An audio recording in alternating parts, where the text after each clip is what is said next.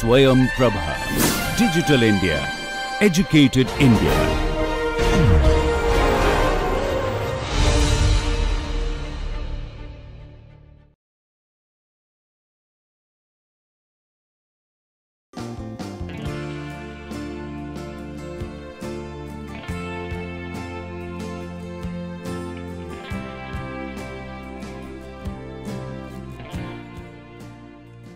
Hello friends, welcome back to this course on combustion in air-breathing aero engines.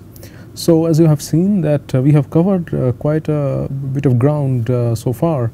We have talked about kinetics, we have talked about chemical equilibrium, we have talked about kinetics, oxidation mechanism of fuels, then we have looked into transport phenomena, and then we looked into the governing equations. And after that we went to basically the formulations for non-premixed flames, and then we looked into a very ideal kind of a non-premixed flame, which is a chambered flame, and then we looked into the droplet evaporation and droplet combustion, which is also an example of a non-premixed combustion. Okay. Now then of course we have said that in nature or by design, fuel and oxidizers are separate, and then of course when the meet because of diffusion and because of the continuous consumption of this oxidizer and the fuel by the flame, then a non-premixed flame is actually formed. Okay. The non-premixed flame, the issue is that in the non-premixed flame the fuel and the oxidizer are not mixed at the molecular level a priori, and they only meet at the flame location itself, and where they basically burn in stoichiometric proportions, and as a result the flame temperature that is formed is the adiabatic flame temperature, and which is also the reason why non-premixed flames produces a lot of pollutions in terms of NOx, soot, etc. Okay. So those we have discussed about non-premixed flame. We have discussed plenty about droplet, about condensed matter evaporation, and then into droplet evaporation and droplet combustion. Also, but as you know that there is another variant of flames, in another mode combustion can happen, of course, and that is in premixed mode. Okay. So in the premixed mode, the fuel and the oxidizer, okay, they are mixed at a molecular level. They are perfectly mixed before combustion happens. Okay. And this is different from the non-premixed combustion. There are quite a few differences with respect to non-premixed combustion, but you will see that there are also quite a few similarities. That is, both essentially we will see that there is another in flames, that is premixed flames that we will talk about, those are also very strongly controlled by diffusion. So it is to be borne in mind that both the non-premixed flame as well as the premixed flame, they both are in both processes diffusion plays a very important role, and we need to understand that very well. And then so next we go into this into this course, in today's class, where we will talk about laminar premixed flames, and here we will see that these are the topics that we will cover. We will cover this Rankine-Hugoniot relations, and you will see that these basically talk about how the thermodynamic properties and in the burnt and unburnt gases can be connected by this sort of relations, and very interesting properties of this of the different types of the modes of premixed combustion that can happen emerges from this kind of analysis. And then we will go into the laminar flame speeds, which is the most important property of a premixed flame, and we will go into different levels of derivation, where we will do a phenomenological analysis just to give you an idea about what are the processes that are important, and then we will go into the chemical structure of the flames. Okay. So premixed flames, as you see that, though it is, as we have discussed previously, that that when we compare, we always compare premixed flames with non-premixed flames in terms of the properties and the advantages they have, and you will see that unlike non-premixed flames, in the premixed flames one can readily control the temperature by just controlling the equivalence ratio, and that gives an advantage because this allows you to have low temperature, not very low temperature, but still lower than the non-premixed flame temperatures one can achieve, and one can design the combustion process accordingly. But then there are other challenges with the premixed flame, because you will see later that the premixed flame is essentially a wave phenomena, and so you need to basically control the wave and do some design in the combustor to have its proper to basically stabilize the wave. Okay, so there are very interesting features that emerges from the premixed flame. So sometimes to control over to have a control nowadays in inner propulsion engines, many of the engines try to go towards a more and more premixed mode from the non-premixed mode, because as I have said earlier that the premixed mode allows you to have better control over the to lower essentially the emissions, NOx emissions, soot emissions. These can be much lowered in case of premixed combustion with respect to those in non-premixed combustion. So for that it's very important to know premixed combustion, and as I said that even modern gas turbine engines, like previous generation gas turbine engines were very strongly non-premixed. Okay, so but the modern generation gas turbine engines, for example the GE/NX engine that powers a Boeing 787, as you know, that those use this twin annular premixed swirler combustors. Okay, so this combustion happens in a partially premixed mode. So the idea is that from non-premixed we are trying to go to more towards premixed to basically have a control over the emissions. So it is important to first understand that why basically you can have a control over the emissions when you do premixed combustion. So we will take those things in this class, and we will also do appropriate comparisons with the non-premixed flames to basically understand it. But of course it must be borne in mind that this in a combustor, in an actual combustor, it's not a laminar premixed flames that we encounter. These are very strongly turbulent premixed flames that we encounter. But as you know that to understand something very complex you need to understand the basics first. Okay, so that is why we will go deep into this these discussions on non-laminar premixed flames, because only when you understand laminar premixed flames we will be in a position to understand turbulent premixed flames, and which is what happens inside modern or postmodern combustors that we encounter or will continue to encounter in some few years to come. So as I said that here we will discuss the 1D wave structures of premixtures.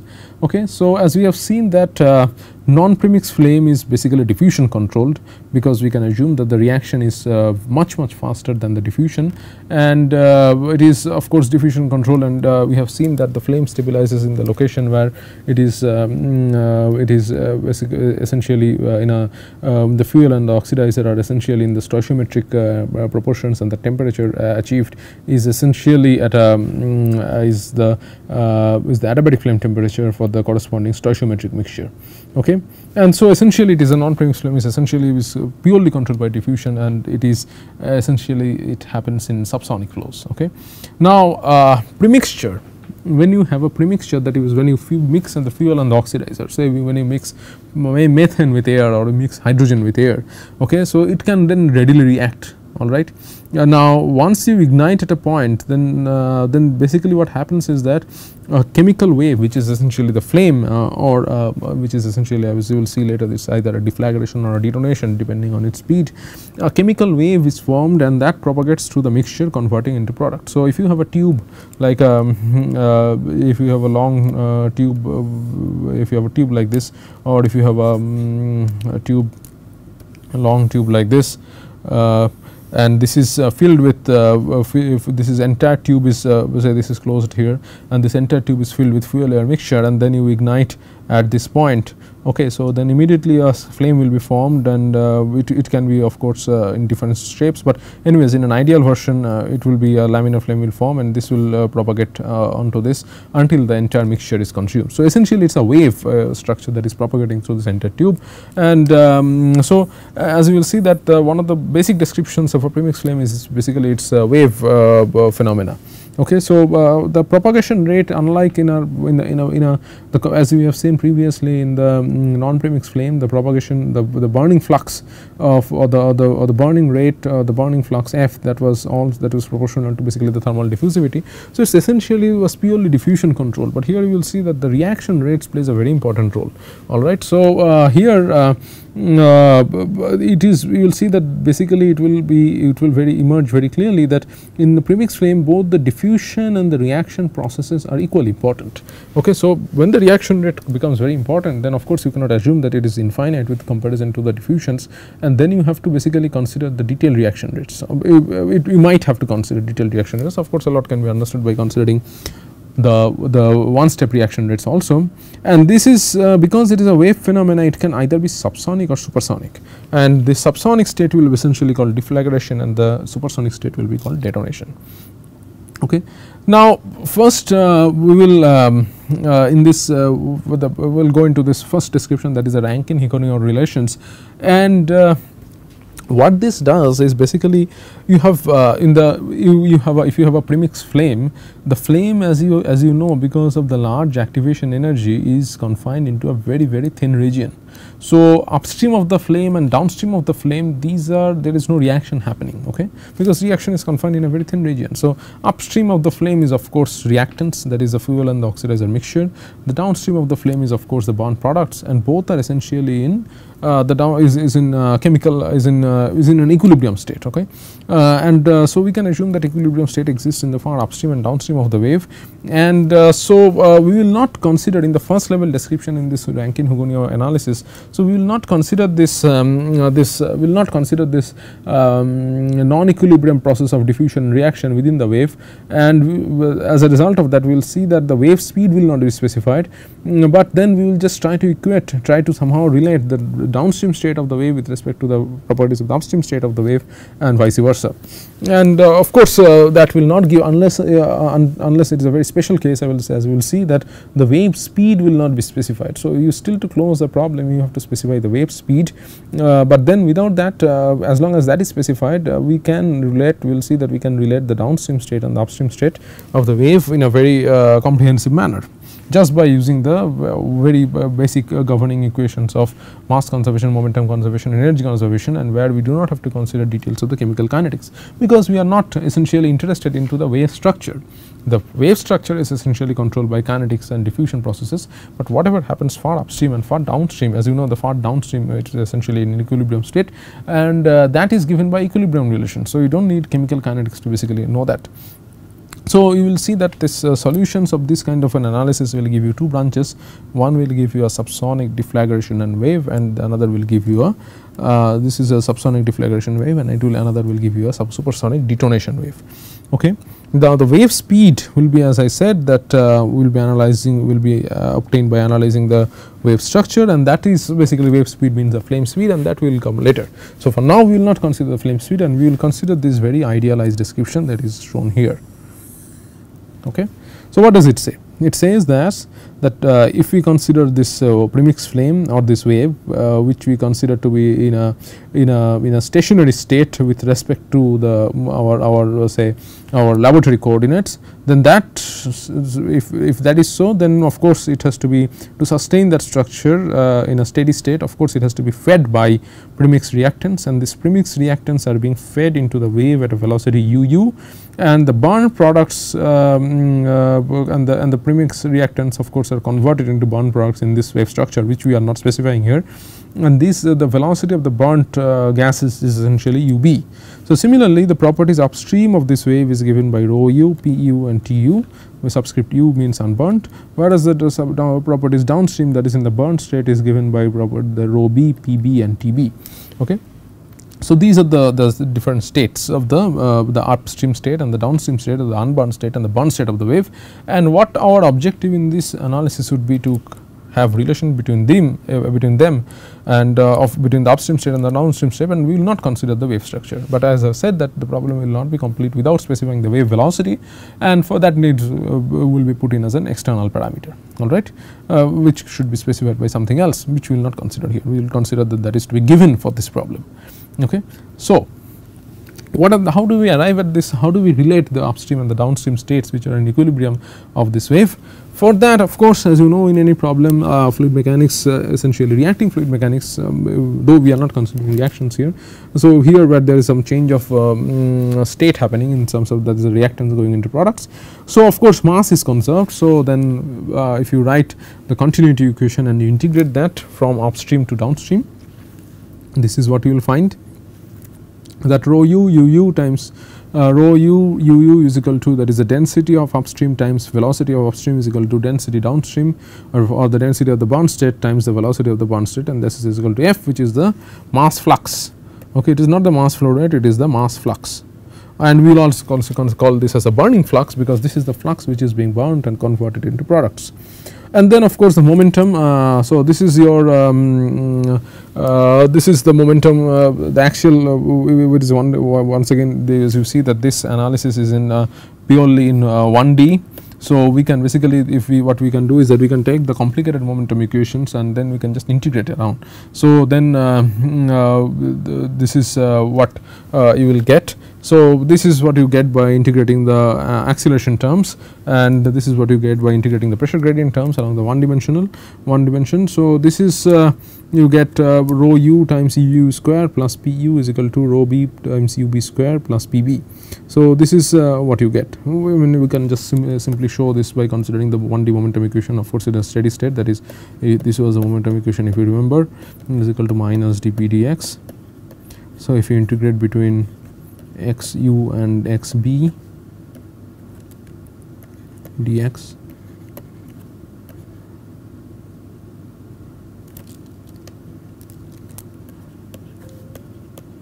and you will get is essentially, and of course the rho is here, and you will get, and we can just write rho u to be essentially F. So F is constant, so it comes out, so F times u, so Fu uu minus, or Fb ub minus Fu uu is equal to minus Pb minus Pu. So Fp is nothing but rho u uu, so you find that, or we can write as rho b ub, so you find that rho b ub square minus rho u uu square is equal to minus Pb minus Pu, and this implies rho u uu square plus Pu is equal to rho b ub square plus Pb. So this is exactly what you get. Okay, so we will not of course we here we are dealing, this is just to show that if you consider the 1D equations in the differential form, in the PDEs we convert that to basically we convert that to ODEs, because there is no time variation, there is no variation in y and z. So it is only in x variation, and then you can just write down these things, which is the which is the momentum equation in the integrated momentum equation in x directions. So this is it, and then the energy equation is, of course you have the enthalpy, the HU, and then you have, which is the internal energy plus PV, where V is the specific volume here. So and then you have the kinetic energy term, and then you have the burnt gas enthalpy, and then you have the burnt gas velocity. Of course you have to remember that this HU and HB are total enthalpies, and even though there is reaction happening, the total enthalpy is conserved, because what happens is that the enthalpy of formation is converted to sensible enthalpy as combustion happens. So this individually this contains the enthalpy of formation and the enthalpy of and the sensible enthalpy. Okay, so now you can get by, if you use these two things, okay, if you use the mass and the momentum equations together, okay, so if you combine them, then you basically get something like this, that is Pb minus Pu is equal to, if you just consider the momentum equations, this is just given by, if you just take the rho u times u square, and then you of course have leftover rho b and rho u in the denominator, but then using the mass conservation equation you can substitute rho u is equal to, of course this is also obtained by mass conservation equation. So and you can of course substitute this, and you get Vb minus Vu, which are the specific volumes. Okay, so these are the specific volumes and should not be considered with velocity. And then of course if you write that that sound speed is equal to root over gamma RT, and then you do this manipulations, you will find that mu square, okay, so mu square is nothing but, mu is nothing but the Mach number at the unburned gas, which is nothing but u times c okay, and this u times Cu, and this Mb is nothing but u times Cb, that is the ratio of the velocity to the acoustic velocity to the acoustic speed, and then you can write this equation. Okay. So, this gives you, when you combine the mass and the momentum, it gives a very interesting thing. So, it gives you that mu square, there is a Mach number square, is essentially equal to p cap, whereas p cap is nothing but p by pu, and v cap is nothing but v by vu, that is with respect to unbound gas. And of course, here the p cap is not p by pu, p cap is essentially the ratio of p cap is equal to pu by pb, and v cap is essentially v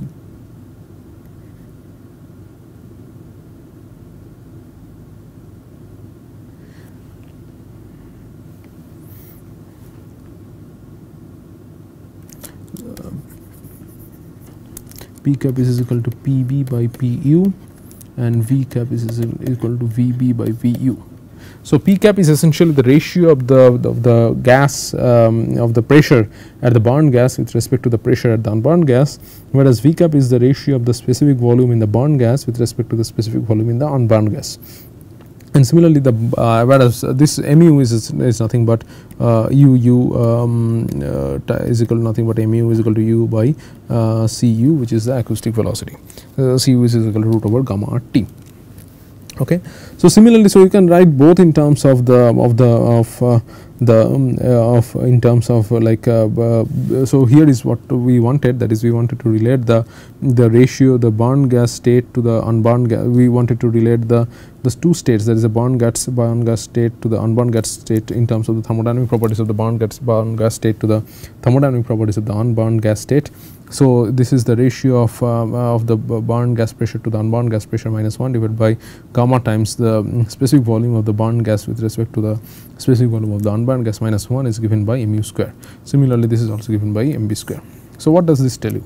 This tells you a very interesting thing, that of course, these are essentially straight lines which pass through 1 1, where p cap is equal to 1, v cap is equal to 1, and you see this mu square is essentially always a positive quantity because it is a squared. So, minus gamma m squared is essentially the slope of these straight lines p cap minus 1 and v cap minus 1. Okay. So, and because this is always positive, the slope of these lines are always negative. And also we have to see that another thing is that because we can write p cap minus 1 is equal to minus gamma mu square v cap minus 1.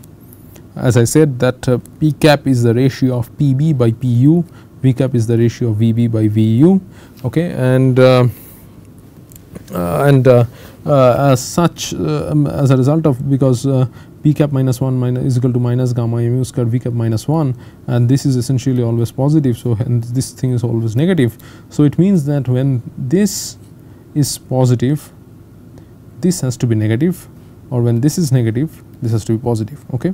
So, that means that if p cap is greater than 1, v cap has to be less than 1.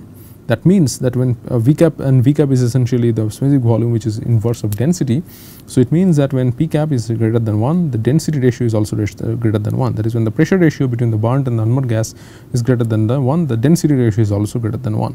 And you will see that this corresponds to later to the detonation stage, okay, where the pressure and density both increase by crossing the wave.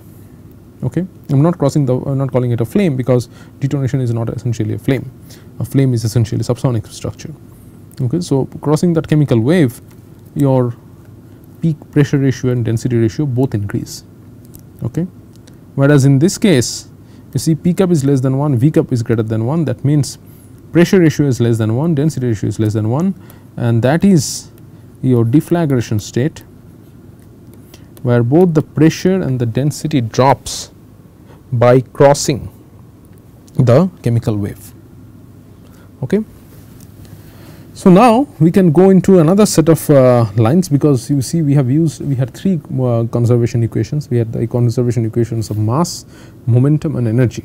So using the mass and the momentum conservation equation, we have arrived at this Rayleigh lines, which are essentially straight lines, passing straight lines of where the variables are essentially P cap and V cap, but that is the variables are pressure ratio and specific volume ratio.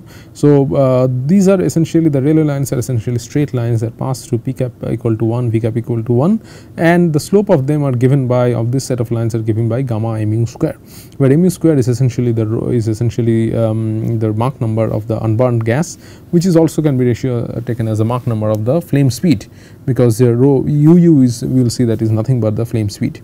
Okay, so but this is not specified, we do not know what mu is or what uu should be for the flame to be stabilized. That is why it is essentially the flame speed.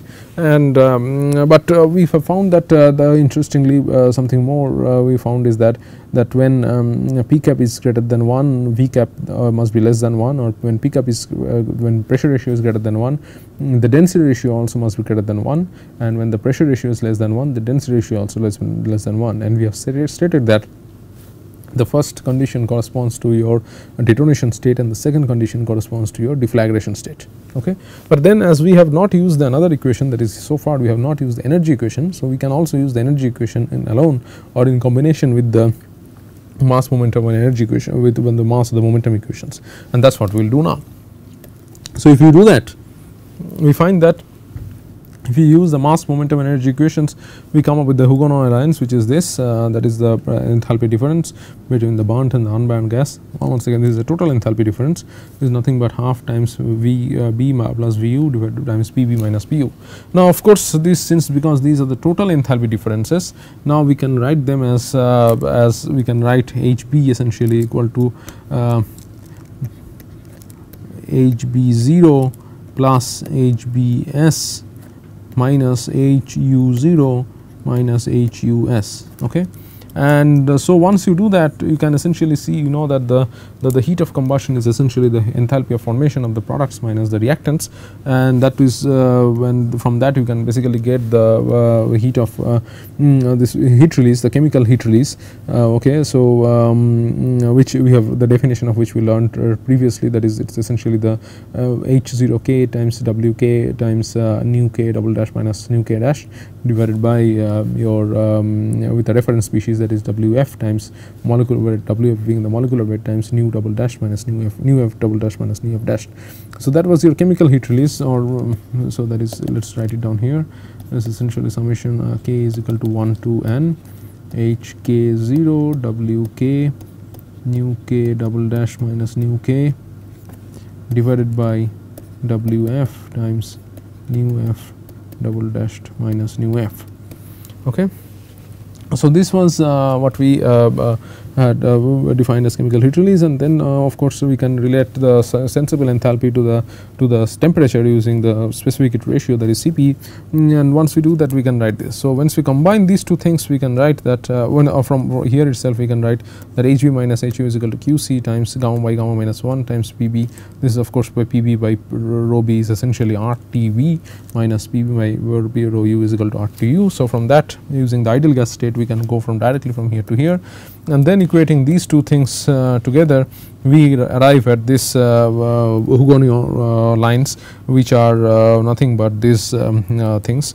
That is, look at this very carefully. I will not go into the derivation, but the formula needs to be examined very, very carefully. These are very important. So we see that the pressure ratio P cap plus gamma minus 1 by gamma plus 1 times V cap, that is a specific volume ratio, minus gamma minus 1 by gamma plus 1 is essentially 4 gamma plus 1 plus Qc cap, which is this guy. Okay, and Qc cap means of course this thing, rho u by Pu times Qc times gamma minus 1 by gamma. So what this is essentially, we can, it's in a hyperbolic form, that is hyperbolas are essentially you see xy is equal to constant. Okay. So it's essentially in that form. So with asymptotes, so you see the these things P cap plus this is, so it will generate lines like this, as you know, that whereas these asymptotes are given by these things. So, the asymptotes here are essentially this one, the asymptotes of p cap is essentially gamma minus 1 by gamma plus 1, that is this part, whereas asymptote of v cap is essentially gamma minus 1 by gamma plus 1, this is this thing.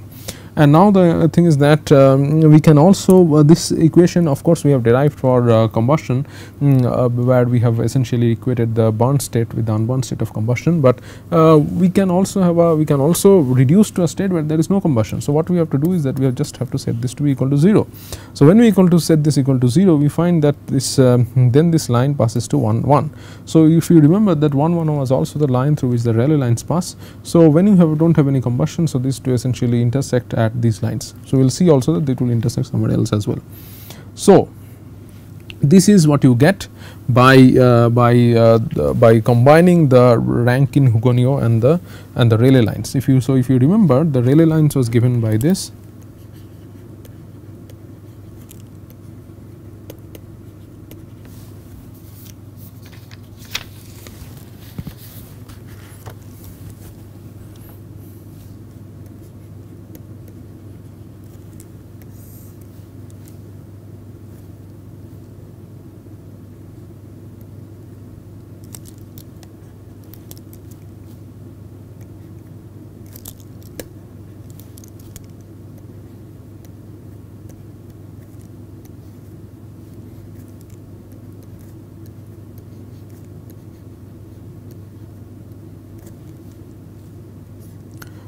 P cap minus 1 is equal to gamma I mu square times V cap minus 1.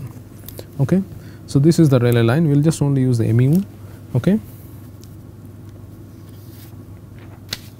Whereas the Hugoniot lines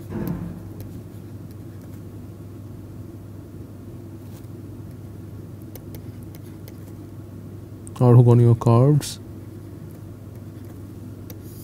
are given by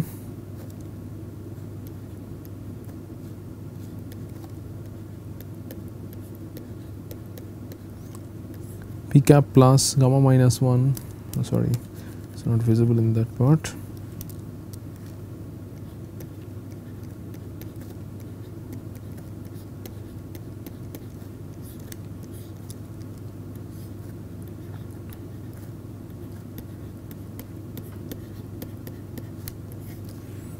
So, P cap plus gamma minus 1 by gamma plus 1 times V cap minus gamma minus 1 by gamma minus plus 1 is equal to 4 gamma by gamma plus 1 whole square plus 2 QC cap normalized chemical heat release times gamma minus 1 by gamma plus 1. Okay.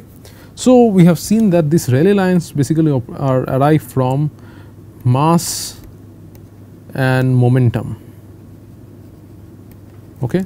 Whereas these lines essentially arise from mass, momentum and energy.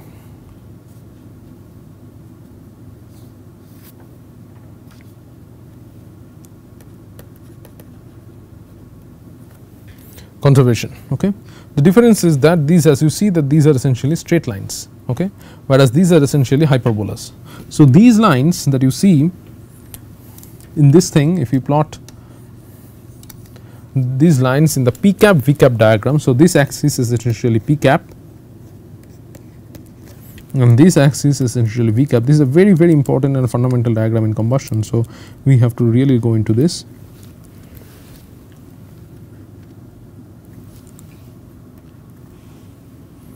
V cap, this is the V cap axis, this is the P cap axis, and this is the 1 1 point. Okay. This is the point where P cap is equal to 1 and V cap is equal to 1. Okay. Now, these lines, if you plot these Rayleigh lines, these are these lines.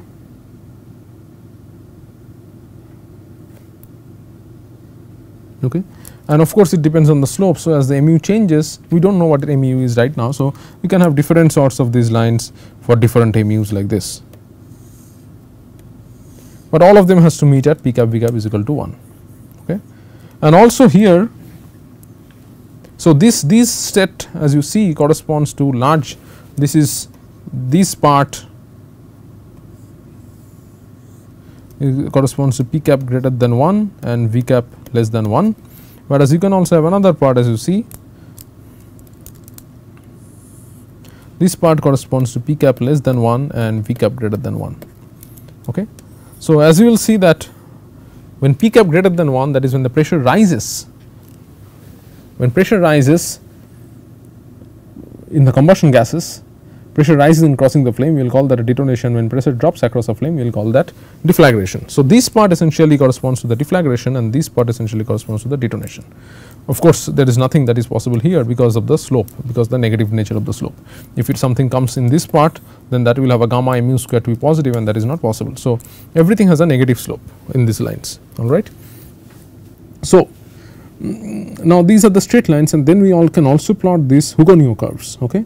So, which are basically these rectangular hyperbolas, which are these lines. Okay. And here you see that the parameter that changes, we do not have any Mach number square, but we have a QC. So, this is the point where QC equal to 0, then it intersects through the passes through the 1 1 curve, but then as you increase QC, this curve shifts in this side, all right. Now, the of course, as you have seen that the previous one, the Rayleigh lines are given by mass and momentum conservation, whereas the Hugoniot curves are essentially given by your